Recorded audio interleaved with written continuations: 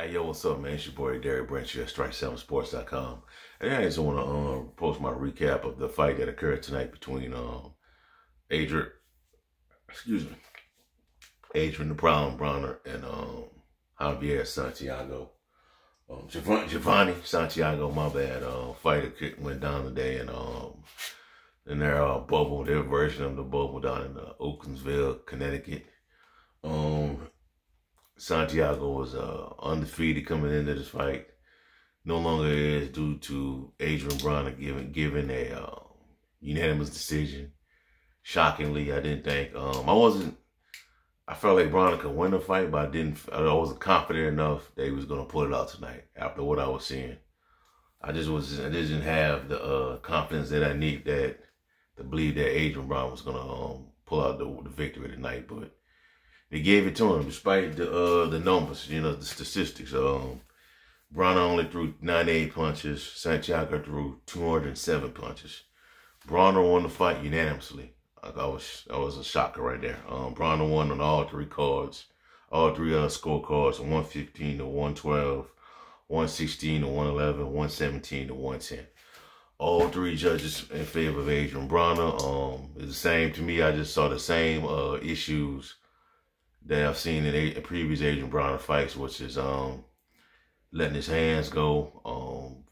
He doesn't throw enough punches, man, in fights, man. And, tonight, he got lucky tonight. You know what I'm saying? I know maybe it's due to ring rust. Now being out of almost 2 years. Last fight was with Manny Pacquiao. Maybe it's his training he has. But he got lucky tonight because I wasn't too confident enough, and I felt like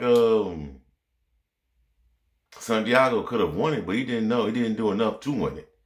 You know, being conservative in these fights, man. You gotta, you know, you're the unknown. You're an unknown, lesser known fighter going into this bout, and you face the Adrien Broner tonight. You know, this is his comeback fight.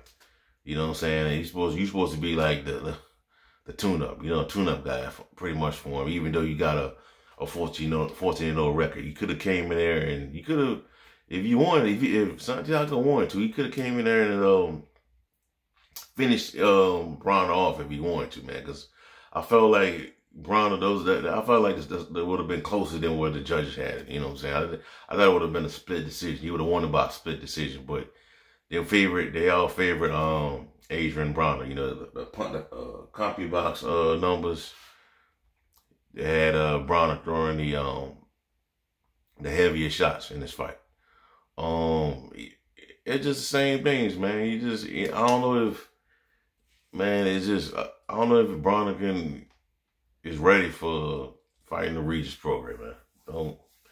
I vow him I'll take another fight, take another tune-up, somebody like a Santiago, man. But I just got a quote that came from the fight tonight from Adrien Broner in regards to tonight's victory. Here's it is, quote: "That was cool. I want to go home and really look at my fight. I haven't fought in 2 years. I felt good, and I felt like I won the fight. It felt like I beat him with the jab, honestly. It feels good to get my hand raised. It feels good to get my hand raised." End quote. So Broner felt like he won the fight. I wasn't confident. I wasn't that too confident of him going into this fight because of the weight issues. With he went down to supposed to be at 140 in this fight, but he has had, because of the weight problems and all that, they put it at 147. Changed things up, so he's fighting at 147. He's supposed to be at 140. Hopefully he can get back down to 140 and get a high profile fight. You know what I'm saying? They got some work at 140. You know, you got Jose Ramirez, a guy who he previously called out before Regis program. Josh Taylor, who got the belts right now. We got the titles. You know, that's work at 140, man. I hope he does stay at 140. I hope he gets in shape and you know, get back into the to relevancy in boxing. But overall, man, I guess you could call it an okay performance by Broner tonight. I clearly didn't think that this fight would have been this. I didn't think the judges would go favor Broner with these and all three scorecards. And I thought it would have been a split decision. He tried to he saw the he was getting back into things, swinging things in the later rounds of the fight. He threw some shots in there, but to me, it still wasn't enough punches. You know what I'm saying? It wasn't to me, I thought it would have felt like the judge, it would have been, the shots that Broner threw in this fight, I didn't think that would have been enough, you know what I'm saying, to give him all three cards. But Santiago did have that point taken away for that shot he took, that late shot he took to Broner, so that maybe that played a part in it, a factor in it. But overall, the judges, man, they favored the Adrien Broner's fight. You know, I just keep seeing this in these. I keep seeing these type of traits in these fights. You know, I saw it in the Luke Campbell fight. I saw it in it. I see it in the fight tonight with Santiago, Jovanie Santiago. You just can't, man, when you got these bigger names, these bigger, you know, personalities in the ring with you, you gotta be aggressive, man. You can't leave it in the hand of the judges, you know what I'm saying? Because 9 times out of 10, they favor the popular fighter in most cases, the A side. But there was no A side tonight, but it's Adrien Broner. You know what I'm saying? It was this comeback fight. And you just can't be out here conservative like this, man. You gotta, like, he should have took it, man.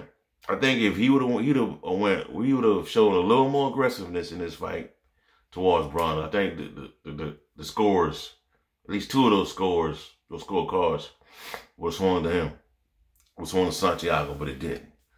But overall, man, I guess it was a good fight, man. I'm looking forward to seeing what Broner has in store next. You know, what the PBC decides to do with him going forward. You know, but anyways, man, it was it's all that for right now, man. I'm just gonna let y'all know, man. I'm trying to bring back boxing to this channel. I have some videos that I've done in the past, some fights that I've covered. It's not gonna be a lot of boxing, but it'll probably be at least 1 or 2 videos a week, you know, to go along with my NFL coverage, NBA coverage. This is a very NFL heavy channel, you know, but it has some NBA content in it, and it has, you know, boxing. It's gonna be football, basketball, and boxing. That's it for the most part. There's 3 sports, you know what I'm saying? And I'll get back into it, man, because my other channel, my separate channel that covers boxing, fight discussions, man, it's hard to build up, you know what I'm saying? So I'm having a hard time building up the audience for it, and it's just I might just shut it down, man. Just come back to this channel, just keep everything under one roof, make things simple, you know. Might do 1 or 2 shows a week on boxing. One day just dedicate to boxing.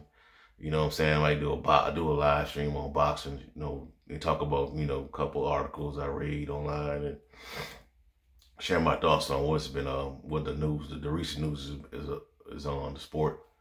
But overall, man, that's all I have for right now, man. We're gonna bring back boxing back to this channel, Strike 7 Sports Boxing. You know, might do some articles online, my site, you know, just to, you know, build things up even more. And, you know, as, you know, trying to get back into the covering live sports, man, getting credentialed. Hopefully in the future when they let the live gate gets bigger again. But that's all I have for right now, man. Give me a like, comment, subscribe to the channel. Let me know how you feel. Do you think Adrien Broner won this fight outright? And do you think that Jovanie, I keep butchering that guy's name up. Do you think Jovanie Santiago didn't do enough, wasn't aggressive enough to swing the judges in his favor? That's all I have for right now. Have a blessed day. Peace. I'm out.